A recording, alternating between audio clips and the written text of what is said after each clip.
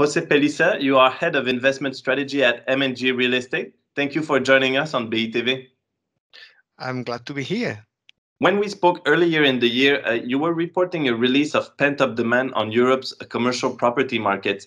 How have investors acted over the last year as we hopefully emerge from the COVID-19 crisis? Yeah, so recovery is indeed taking place. The economy is improving. Office take-up is almost at 2019 levels, particularly in places like Germany, the Netherlands, a little bit less so in Southern Europe. Investors are active. Investment activity is almost at 2019 levels. But the type of investment is a bit different. So there is a lot of emphasis on logistics, a lot of emphasis on residential. And the key difference is that ESG is far more talked about now than a couple of years ago. Okay. And a big subject on the market this year was obviously inflation. It is on the mind of analysts and investors alike at the moment. How do you see it affecting real estate markets in Europe in the coming months? This is a very interesting and important question.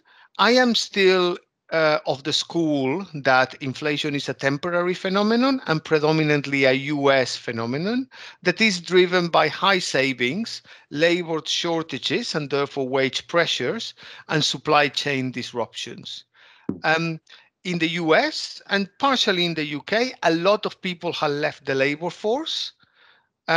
But less so elsewhere in continental Europe. So in France, for example, labor force participation is at a record level, according to the last data.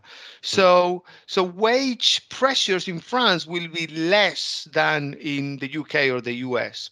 Now, how is it affecting property markets? I am not here to say that property is a hedge against inflation, because of course it is not on a year-on-year basis, but over the long term, it can help. But in order to do that, you need to have a competitive portfolio that fosters tenant tension. In other words, that your space is good enough so that more than one tenant want it, pushing rents up, and therefore allowing you to be able to pass on part of that inflation to your tenants. Okay. And 2021 obviously was a year with a lot of change. You talked about it. Different sectors emerged as the, let's say, more popular option for investors. Some considerations, you mentioned ESG, that have come to the forefront of the debate surrounding commercial property. What trends or issues, as we close out this year and look into the next, do you see? Do you think investors should keep their eyes for 2022? I think there are three key things that investors should keep their eye on. Number one, the real estate portfolios in 2030 will look very different to real estate portfolios in 2020.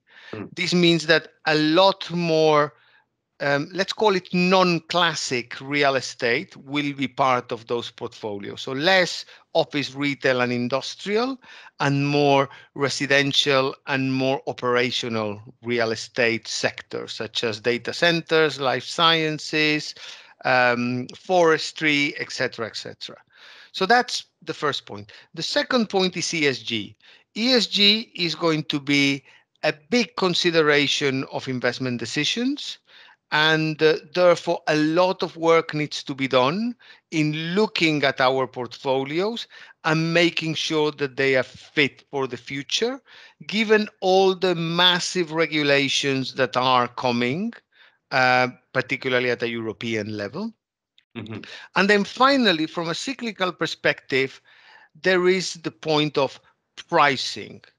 Pricing is steep, and therefore, at the point where pricing is steep and there is a lot of demand for real estate, it is very easy to embark in search for yield.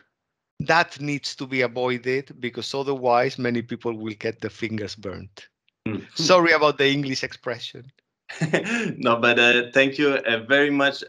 Obviously, I would like to keep more, but to keep you more longer. But that's all the time we have.